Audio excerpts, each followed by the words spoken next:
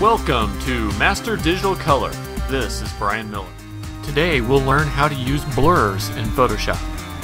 The other day I was visiting Hudo.com and noticed a user asking about using blurs on their comic book images. So let's look at a couple of images today and see if we can find a way to use blurs that make sense. Let's start by selecting the Marquee tool and then select a portion of our panel. I'll use the Layer via Copy command, and you can see it's created a new layer with only the portion we copied. From the Photoshop menu bar, let's choose Filter, Blur, Gaussian Blur. And we can adjust the slider on the blur to get a couple different effects, from very little blur to quite a bit of blur. And I'm going to choose somewhere around 7.5.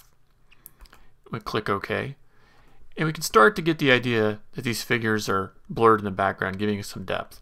But we have a portion of our main figure that's also blurred. So we can choose the lasso tool, and then we can zoom in and just cut out part of that figure. For me, the easiest way to do this is actually turn off the layer with the blur, and with the crisp, sharp black lines and colors, just make a quick selection with the lasso tool. And I'm using the modifier key, so I can just tap, tap, tap my way around the figure here. And go around his ear, go up and get this eyebrow, the forehead, and the hair. Just a couple more taps and we'll have it all.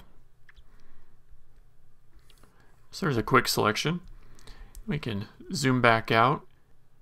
With the selection active, just hit the delete key to remove that portion of the blur. Then we can drop the selection. Now if we zoom out a little bit, we can see this blur has created a depth of field effect where our focus is right on the main character. This is one way we can use blurs to push things farther back in the background and bring the attention to a closer object in the foreground.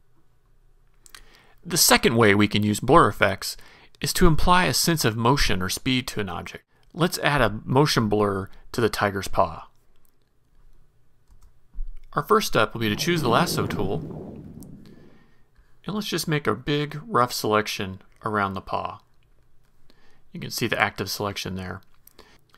Let's use that Layer via Copy command. You'll see a keyboard shortcut on the menu. We use the Layer via Copy a lot, so you may want to memorize that keyboard shortcut. So once again, we have our selection floating on its own layer.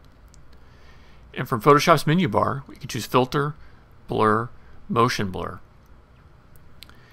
And we can adjust the slider for the distance of the blur and the angle of rotation. So we can adjust this angle to be the angle we might imagine that his paw is moving at, and adjust the slider to give more or less blur. Let's go with 90 today. We'll click OK. And we can use the pointer tool to move that blur around. We have this big area of blur, and we need to remove some of this to give the right effect. This time, instead of using the lasso tool to make a selection, let's try the eraser tool. And just like the paintbrush, you can use the bracket keys on your keyboard to make the eraser larger or smaller. And we can just start removing some of the blur and bring some of these areas back into focus.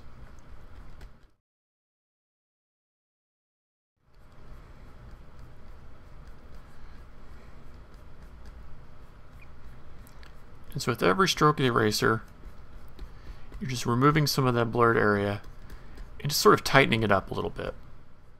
Now we can see there's a ton of energy and motion behind the swipe of the tiger's paw. Now you know how to use Photoshop blurs to add depth and motion to your images.